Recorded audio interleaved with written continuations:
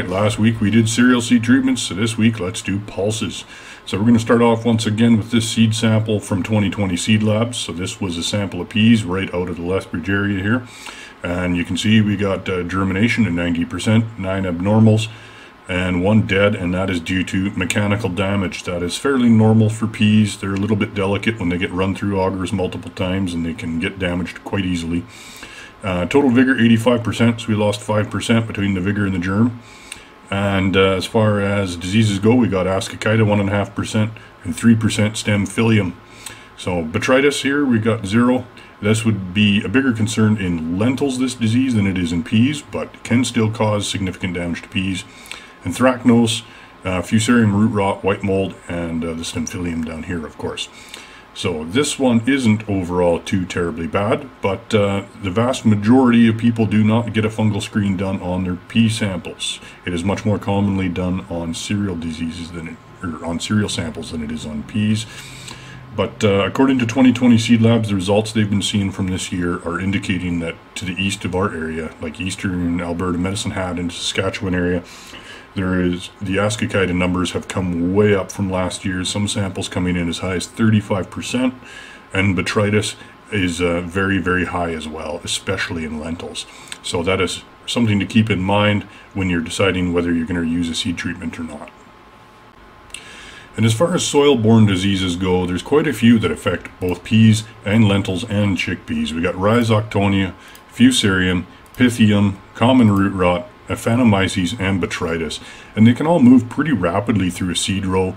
And if you don't have any seed treatment on there, that's why it's quite common to see 5 to 20% seedling mortality.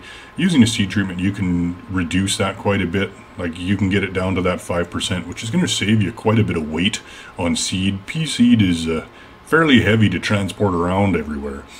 So if you've never heard of Aphanomyces before, here's a good picture slide from Seema Chatterton. So healthy over here on the left, and you can see the roots get that dark caramel color, and as the infection gets more severe, they just die right off. So this is about as bad as it gets. It'll prevent a lot of guys from growing pulses, especially out into that Saskatchewan or farther north in Alberta, where the soil pH allows the disease to take over. And once you have it, it's pretty hard to get rid of. And the only effective treatment for it is made by a new farm. It's called Indigo Solo. And it is effective at suppressing it. Not full control, but it'll suppress it.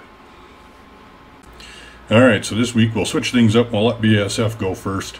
So this is Insured Pulse. This is their kind of standalone product for this. It's got 3 different groups of fungicide in there, including Xemium, which is a really good systemic, and the group 11 pyraclostrobin, which works similar to a growth regulator. The strobies will kind of increase your metabolic rate, which will help with early growth and get it up out of the ground quick.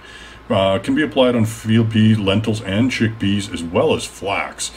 And it pretty much controls or suppresses most of our diseases, with the exception of the Aphanomyces. Comes in a couple different size options. And very good product. Here's some nice side-by-side pictures. We've got more lentils emerged under fusarium disease pressure here. Flax, you can see a massive boost in emergence. So for you flax growers out there, this is shown you can actually reduce your seeding rate by 20 to 30% when you apply this. So the seed treatment will pay for itself with your reduced seeding cost.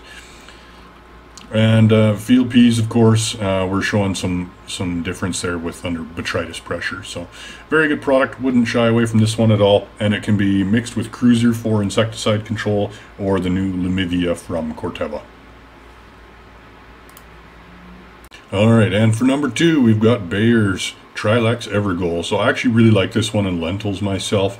It's got 3 different groups of fungicide in there, 7, 11, and 4, including the active with the funnest name to pronounce, Penflufen, one of my favorites.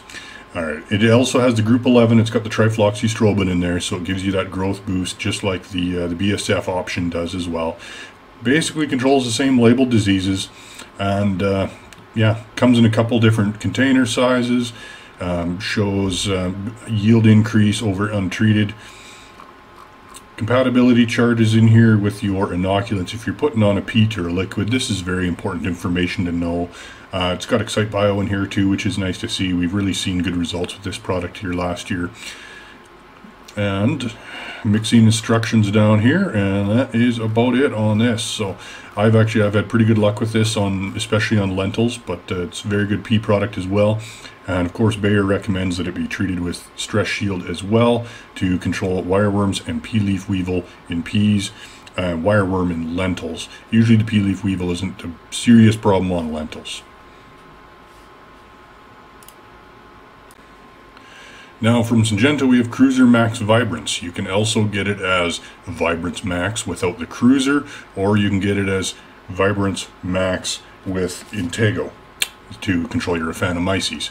So this is going to be very similar to the Raxil and to the Ensure Pulse for the diseases that it controls. It's going to pretty much control everything, suppression on Fusarium, and no effect really on the Aphanomyces. So it's got 3 different fungicides in here, plus your insecticide in this case, which is the thiamethoxam, so that'll get you control in your pea leaf weevils and wireworms. It's registered on peas, lentils, and chickpeas. Here's your application information. Your tank mixes, basically just call and check for your inoculant compatibility and how many hours it's going to be safe on the seed. And that is about it for this one. So very good product, very widely used. Commercial applicators really love this product. It goes on pretty easy. And from Arista we have VitaFlow 280. So this is a 2-part fungicide in here. We've got dicarbazine and thiram. So we have a contact fungicide and a systemic fungicide in here, and it's going to be pretty effective at controlling most of your seed and soil-borne fungal diseases. No effect on Aphanomyces at all, so you have to mix it with the Intego for that. And as far as insecticides go, it's pretty much compatible with everything. So Stress Shield, Cruiser, and Lumivia. The unique thing about this is you can pretty much apply this on everything. So you can put it on wheat, barley, peas, pulses, rye, even flax, and corn. For peas, you're going to want to make sure you're at that 330 mil rate just to get your ascochyta control. But overall, if programming isn't attractive to you, this is a really good option. And Arista will also be announcing a new pulse seed treatment here this spring, but I can't talk about it now because it is not registered yet at this time. We're still waiting on that. And from New Farm we have Intego Solo. So you've heard me talk about this one a few times already. So this is basically an essential if you are trying to grow pulses in an area that has Aphanomyces in the soil. So pretty much effective on all of our pulse crops. It's a group 22. There's no dye pack in this because it's designed to go with other seed treatments. So if you're going to apply this alone, it needs to have a dye added to it. Very low use rate. It's about 5 mils per bushel, which is very, very little. And it is also effective on Pythium root rot. It's actually the only group 22 that is effective on Pythium, so it gives us a little bit of a resistance management on that. And really a very, very good product, and it's compatible with every other fungicide seed treatment on the market, so it doesn't matter which main seed treatment you want to go with, you can add Intego to it to get that control. And from Corteva we once again have Lumivia CPL. So this is going to be your standalone insecticide seed treatment you can add to other fungicides, and it's going to give us protection not just against wireworms and pea leaf weevil, but also cutworm and armyworm. Technically also grasshoppers, but there shouldn't be too many of them up within 35 days of seeding your peas. So the active ingredient once again is chlorantraniliprole, and it's a very unique insecticide. It's going to have basically no effect on non-target bugs. It's only going to target bugs that are actually feeding on the seed or on the vegetation. So you can see we got increased efficiency on wireworms, we got control of cutworms and armyworms, pretty effective on cutworms in wheat and on lentils and on peas. So this should be a really good product. Corteva is supporting it mixed with all the other fungicides on the market, but they might not necessarily support it on their end. So before you're applying it to a Syngenta or Bayer product, you should be following up with those reps to make sure that they have done internal testing on their end. They should have some results in the next couple weeks anyways. I'm quite excited to see how this product works out for us this year. I've had some bad problems in the Lethbridge and West area with cutworms in peas the last couple of years, so I'm excited to see how this one works. And of course, when it comes to pulses, the main insect that we're going to be concerned about is going to be the pea leaf weevil. So this little guy, he comes out of alfalfa, rangeland, weedy areas in the spring, can travel up to several miles when they smell a pea field to get to it. And the first thing they do is they mate and they lay eggs at the base of the plant. And then these lovely little white maggots hatch out of those eggs, and they go down and they feed on the nodules as the nodules are forming on the roots. So that's going to affect your nitrogen uptake, which will severely stunt and damage your yield. The adults will feed on the leaves, and you'll see these trademark notches there. And by the time you see that, those eggs are pretty much already laid. So going in with something like Silencer or Matador, anything like that, and spraying these guys after you've seen this damage is basically, at this point, it's revenge spraying. The damage is already done. They've already laid those eggs, and there's nothing you can do about the damage that's going to be done underground. So, and that's why an insecticide on your seed treatment for peas is so important. I don't think there's a forecast map out for 2020 yet, but this was the result of their survey from the 2019 year. So you can see down here around this Lethbridge area and east, we've got definite hot spots of activity where the visual feeding above ground in the plants was quite high.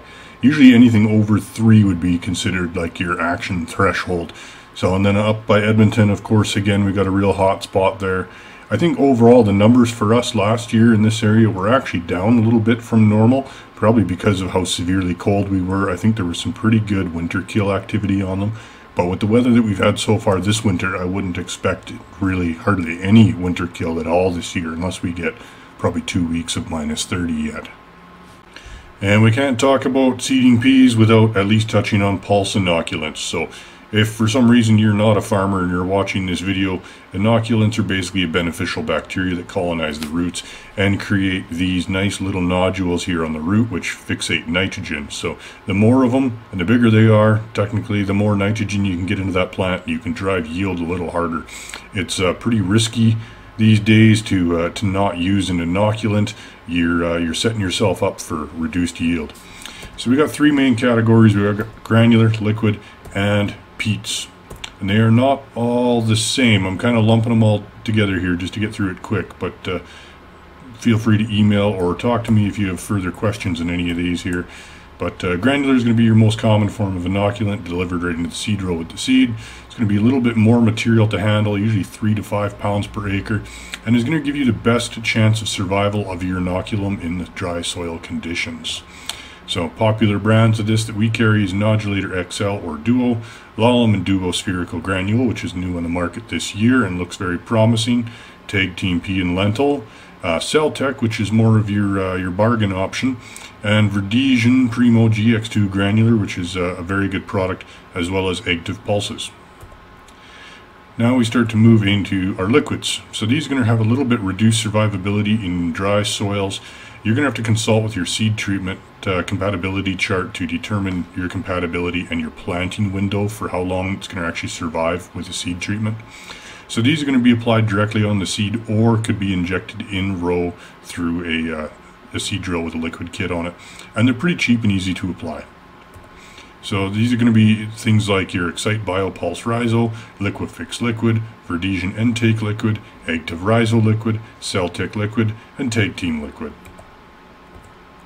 And for peats, going to be somewhat similar to liquids as far as it's going to be fairly cheap and easy to apply. It's going to be directly on the seed, but you can put this on dry or as a slurry. So once again, you're going to have to consult with your seed treatment compatibility chart. It's going to be another really good way to double inoculate if you want to really push that yield.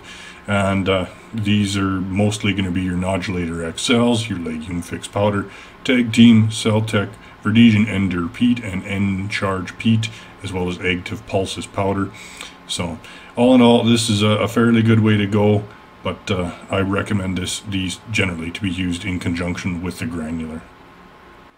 I hope this information was of use to you, and if you need more information on seed treatments or inoculants, don't hesitate to call the office and talk to Lyle, Harv, or Gary.